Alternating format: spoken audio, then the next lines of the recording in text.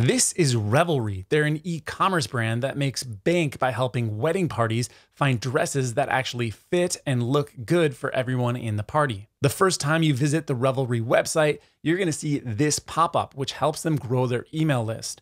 Now, we know that most e-commerce brands earn up to 40% of their revenue from their email list. So chances are this pop-up is extremely important to Revelry's success. In today's video, I'm going to try to recreate that pop-up inside of 4 different services that help e-commerce owners build pop-ups for their website.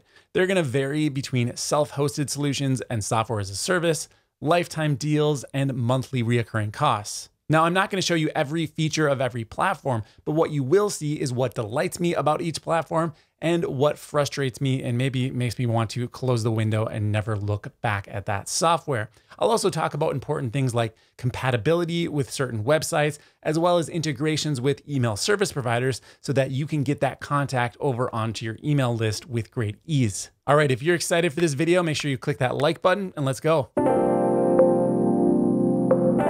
What's going on, everybody? It's Dave here from Profitable.Tools. To start off our pop-up comparison, I want to go through each of the 4 tools and just give you a broad overview of what they're all about, and you can start to get a good idea of which one might be a good fit for your business, and then we'll dig into the nitty-gritty and talk more about what I specifically like and don't like about each one. So this is Convertbox, and the good things to say about Convertbox is that it integrates with a lot of different platforms.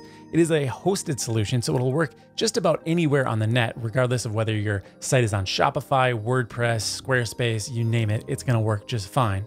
And the other thing that people seem to really like about Convertbox is that it is a lifetime deal, meaning that you pay $500 upfront and you'll get to use it forever on up to 10 websites with 250 page views per month. That is actually going to be a considerable savings when you look at the monthly costs of competitors, although you have to pay everything up front. So if you're just getting started, this may actually be a drawback.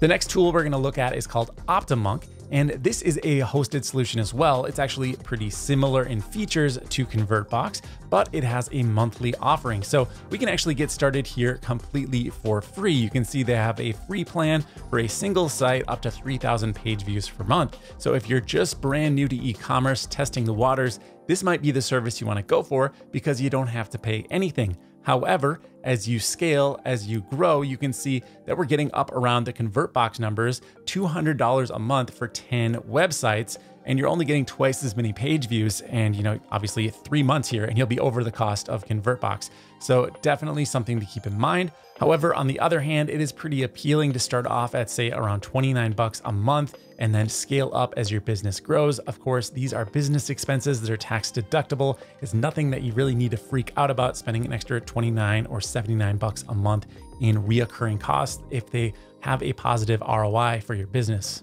The last 2 tools we're going to look at are WordPress focused, meaning that they're only going to work on WordPress sites. The first one is Elementor, which is actually a page builder. You can build full websites using Elementor, but here we're going to focus on their pop-up building functionality specifically. Elementor starts at just $49 a year, and it's a really great option if you need something to build out an entire website. But even if you only need the pop-up builder, it's still going to be cheaper than the other options that we've seen at $49 a year. You could use this for roughly 10 years before you hit the price of Convertbox. However, because it is WordPress focused, if you're building your website on Shopify or Squarespace, you're out of luck. You do need a WordPress website to use Elementor.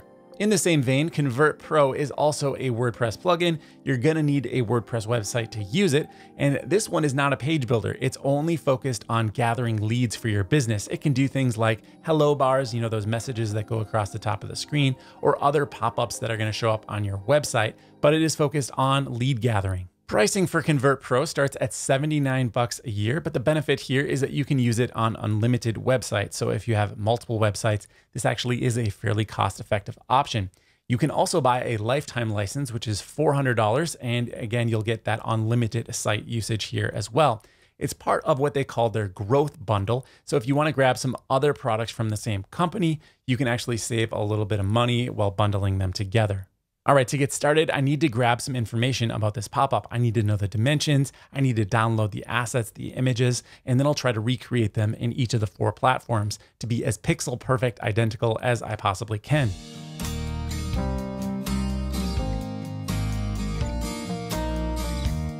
Okay, so I'm in the Chrome browser right now, and what I did is I right-clicked on the pop-up, I chose Inspect, and then I headed over to the Network tab here. You might need to reload the page once you get here. What will happen is you'll get a list of all of the files that are loaded on this page. So I went ahead and sorted by images, and I found the 3 files that I need, which are this image right here, and then there's 2 background patterns. I assume one is for mobile and one is for desktop. So it's just these little textured backgrounds, and we'll use that to recreate the pop-up inside of the 4 applications.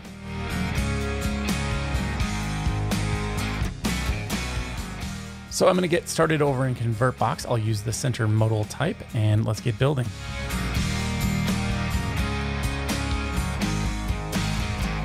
So just getting going here in Convertbox, I've got my background image loaded up, and what I want to do is add the image of the 2 women on the left-hand column here. One thing that I find a little frustrating about Convertbox is that when I drop in the element to add the widget, then I still need to click over here to find my image. And then if I want to drop in an image here, when I drag and drop an image, it actually just opens up inside of a new browser. So basically this is not a drop zone. I need to click a 3rd time here to actually open up the selector. Not a huge deal breaker, but just mildly frustrating.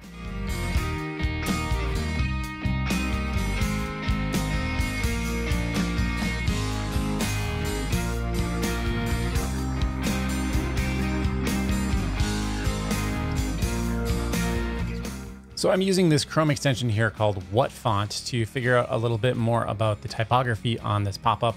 I can see that they're using a different font for the text below the heading than they are the actual heading. This extension will also show me the size of the type in pixels as well as the color of the type.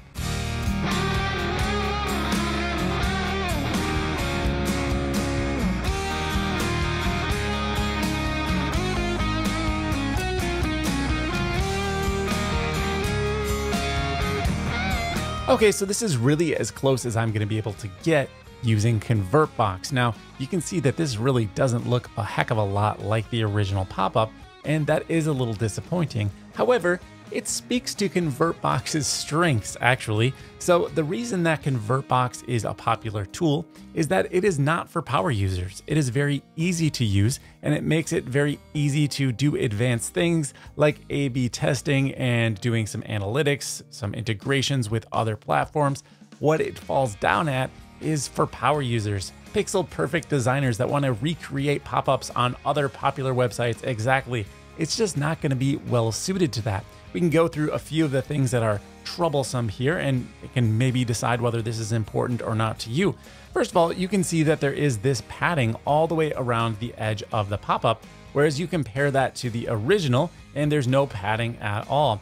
Now inside of Convertbox, if I edit my background, there are simply no options to change this margin. So if it's very important to you to eliminate margins and have pixel perfect designs, Convertbox probably isn't the right choice. Things also fall down a little bit when it comes to custom typography. You can see that the typefaces don't really look alike when you compare it to the original. Now, the reason for that is I didn't spend any time trying to match it since there simply isn't a similar font available. We have very limited amount of typefaces available to us. Most of them are Google fonts, but the one upside here is that you can have it inherit the website's font family. So if you're already using a custom font on your website, you don't need to worry about uploading it to Convertbox. It will simply adopt that as you display the pop-up on your website. So that isn't actually as bad of a thing as it looks like. But what isn't necessarily so great is the fact that we have some styling options that are just missing here. So for example, the button styling.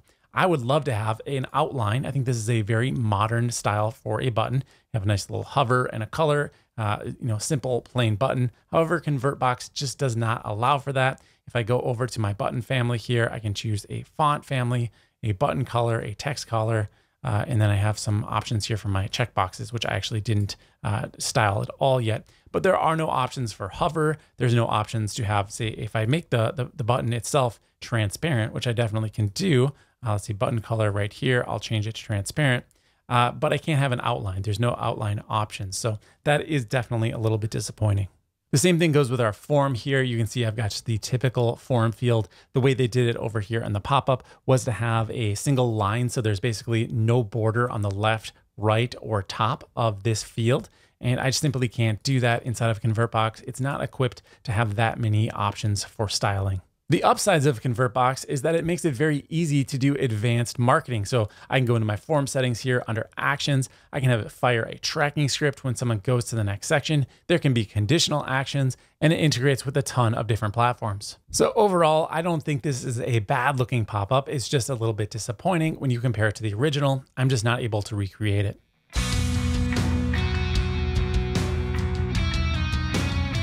Next up is Optimonk, and right out of the gates, you can see they have a nice little touch here. They ask what domain the pop-up is going to be used on. I entered in my demo.profitablетools domain, and they actually show it in the background, so I get a feel for what the pop-up is going to look like on my actual website. It's got a nice grayed out overlay. I really like how this is going. Unlike Convertbox, I can in fact just drag and drop my images into their upload zone here. Makes it a lot easier to get my images up for the pop-up.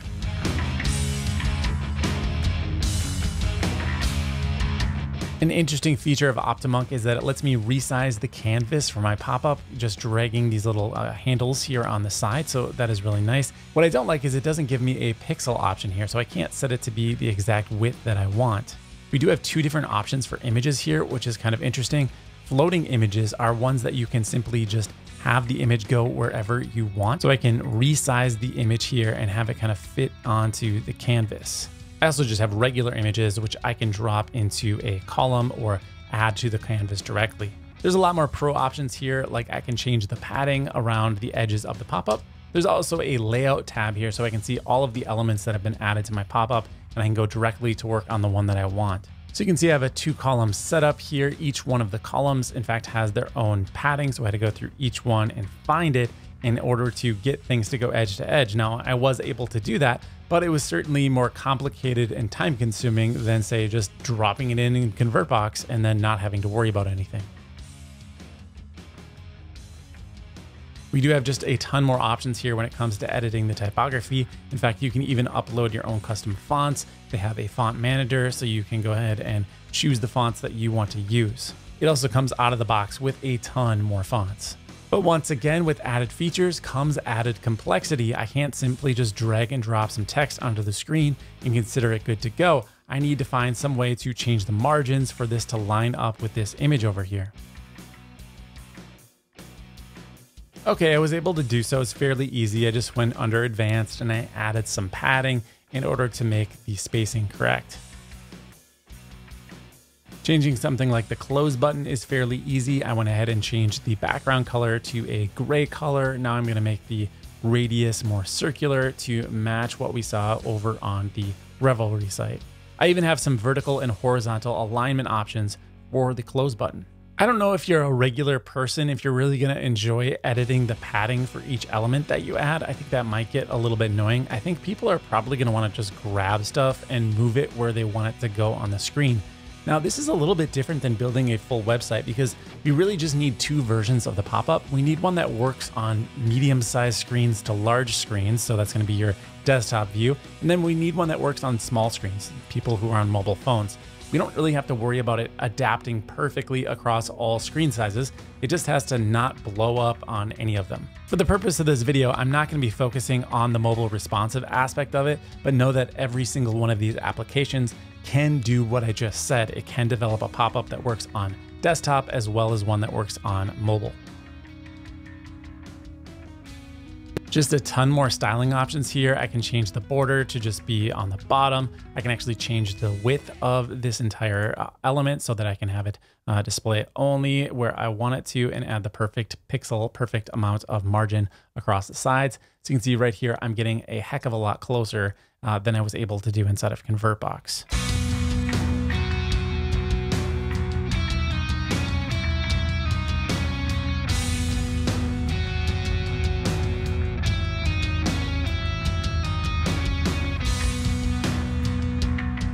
Okay, so as you were able to see here, I was able to get a heck of a lot closer using Optimonk to the original design here than I was using Convertbox. We've just got way more features. It makes it a lot easier to get the exact design that you want to have on your website.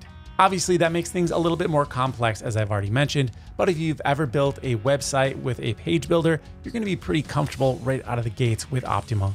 One thing that you're not going to be getting from Optimonk until you get to the $199 per month plan is an unbranded version. I know that's very important to a lot of people, but if you look at the pop-up here, it does say "Made with Love" by Optimonk in the lower left-hand corner. So that is a little bit frustrating. The only way you can get rid of that is to upgrade to a very expensive plan.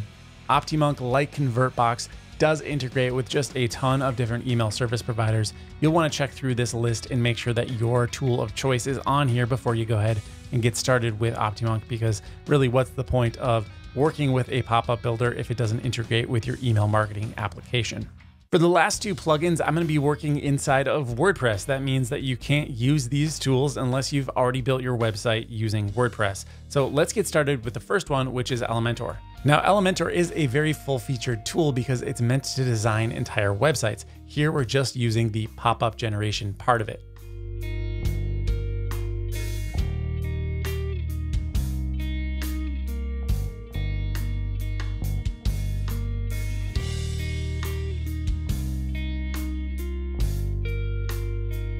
Now, I'm really just getting started with Elementor here, but it's coming together a heck of a lot quicker. One, because I'm getting more experience with what is in the form, but two, I just can act quicker in Elementor. It's just easier to use. But I am finding that it doesn't have quite as many features as Optimonk because I can't do things like change the border radius of my close button.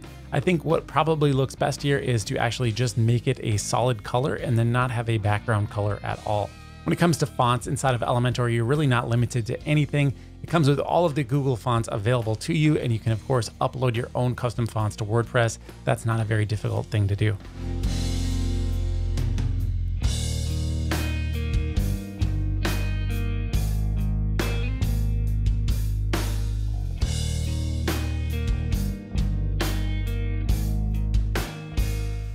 All right, so here we are inside of Elementor. I will say that this took by far the shortest amount of time. However, there are some limitations. First of all, you can see that the text on the enter your email address field cannot be centered inside of Elementor without further coding. I'm limiting any external CSS in this video. We're simply using the features that are available to us.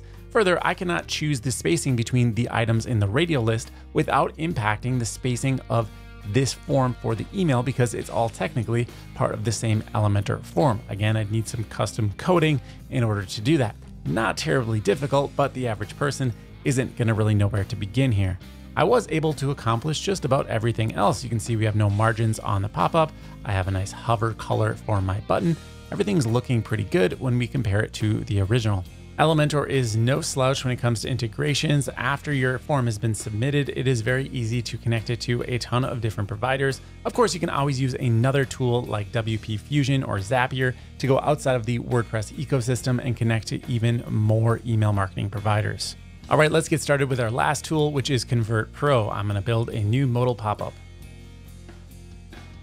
Now, Convert Pro takes a very different approach, and I really like it. I've heard other people complain about it, but what it allows me to do is literally just position things exactly where I want them on the canvas. I can resize the canvas at any time, clicking this gear icon.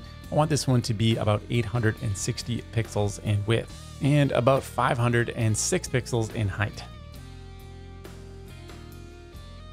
Much like Convertbox, Convert Pro will also inherit the global settings for your fonts, so you don't have to reset them every time.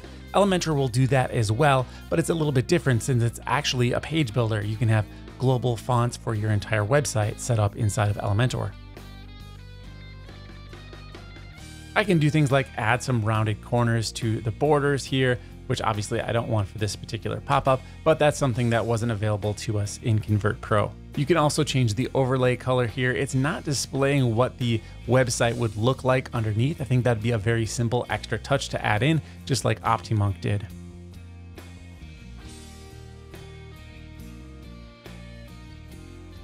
Inside of Convert Pro, we get these more advanced features, just like we saw in all of the other builders, except for Convertbox, where I can change things like the border on a side-by-side basis. Convertbox didn't let you change the borders at all. In this case, I just want a bottom border here. If I click away, you'll see that there's only a border on this field. Now I still need to make the background transparent.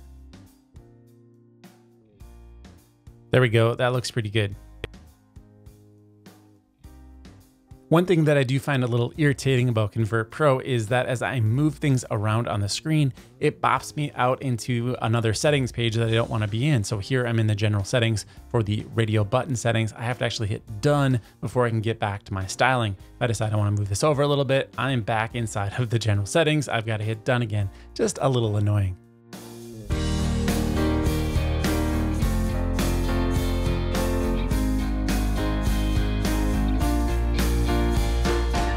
All right, so we're getting pretty close here. Another thing I wanted to point out that Convertbox seems to be doing, and I've never encountered this before, at least not that I've realized, but when using a background image here, it seems to be putting an overlay over the background image, even when I don't have one. I'll show you what I mean. If I go into the gear settings here, I can see my background panel here. It's got the background image.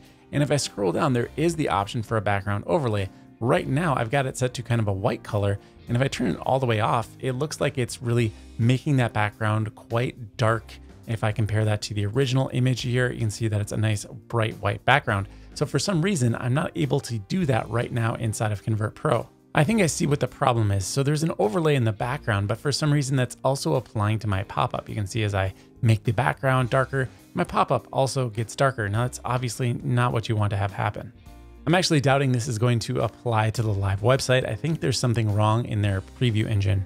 So things are looking pretty good here. I'm sure I could refine it slightly further, but I'm really enjoying working inside of Convert Pro. I would say it's probably one of my favorites because just like everything else in Convert Pro, if I want to add, say, a close image, I can just drag and drop it and it goes exactly where I want it to. There's no messing around with padding or typing in numbers on the side. It's very intuitive for a non-coder to use. So here I've got several images for my close button. If I want to just go ahead and choose that size X, I can do that. And then I can go ahead and modify the size of the close button by simply dragging the corner until it's the right size. So I'm able to recreate every effect inside of the original pop-up inside of Convert Pro, with the one limitation being the styling options for these close buttons. I can upload my own close button, so I could add an image and just upload it that matches the other one exactly, but there's no way to add a background color and border radius to the uploaded buttons. So here's the integration list for Convert Pro. It really works with a ton of different tools, which is definitely one of the strong points. If you're using WordPress, you can probably connect your email service provider up to Convert Pro directly. So when comparing all of these tools together, I'm going to look at a few more things like A/B testing. So Optimonk has A/B testing available, but you have to do the $29 a month plan. A/B testing is included in Convertbox right out of the kit. You don't need to do anything. You can simply create an A/B test over here. Doing A/B testing inside of Elementor, not really a thing without third-party tools. And even then it's a little sketchy on whether or not it works well. Just know that A/B testing is a little bit more difficult in Elementor. A/B testing is definitely a thing in Convert Pro. It functions very much like Convertbox. However, it does require a separate add-on. It is included with the package. They just don't install it unless you want to use it. When deciding on a pop-up tool, I think you want to start with, does it work with my website? Does it work with my email provider? And then we can look at how it actually functions when you use it. After that, we're going to look at specific features like A/B testing and like this one right now, which is analytics. It's going to be very easy to get analytics out of Optimonk, out of Convertbox, and out of Convert Pro. Elementor is not really set up to provide you pop-up analytics right out of the gate. So that is definitely a weak side of using Elementor for pop-ups. One of the reasons that I almost never use it for pop-ups anywhere that I actually have to gather data, maybe we're driving traffic and it's important, I'll always go with Convert Pro on WordPress for that reason. So there you have it, 4 pop-up builders compared. Now, I think these are all great tools, and if you're already using one, you probably shouldn't feel compelled to switch to another one. The one exception to that being if you're only using Elementor and you're not looking at the data, I might consider switching over to another tool just to get some more analytics. You gotta love Convertbox because it's very easy to use. It doesn't get cluttered with too many options. They give you a lot of great templates to start from. It doesn't really shine in an application like this, but that doesn't mean it's a bad product. Besides, it's also a lifetime deal, so it's a good way to lock in a one-time cost for your business and then just use that for many, many years to come. Optimonk definitely has the most features and the most ways to customize your pop-ups. However, it has that branding, which is probably going to be a little bit of a turnoff to smaller sites that aren't really willing to pay that $200 a month fee, but still want to look like they have a nice custom design to them. Over on the WordPress side, using Elementor is quick and easy. If you just need to get a pop-up loaded right now and you're already familiar with the builder, you'll feel right at home using Elementor. But I tend to favor Convert Pro for all of my WordPress-based pop-ups, just because I can get things to look exactly as I want on a desktop and a mobile view. And I've got all of the great analytics and A/B testing that I'd like out of a tool such as a pop-up builder. Now, there are a ton of pop-up tools out there. I'm sure I missed the one that you really love or the one that you use on your business. So leave me a comment down below and let me know what I'm missing. Make sure you get signed up for my free weekly newsletter. You can join the Facebook group. That is also free. We're hanging out in there chatting about software tools to grow our business. It's going to do it for this video. If you've enjoyed it, click the like button. Don't forget to subscribe, and I'll see you in the next one.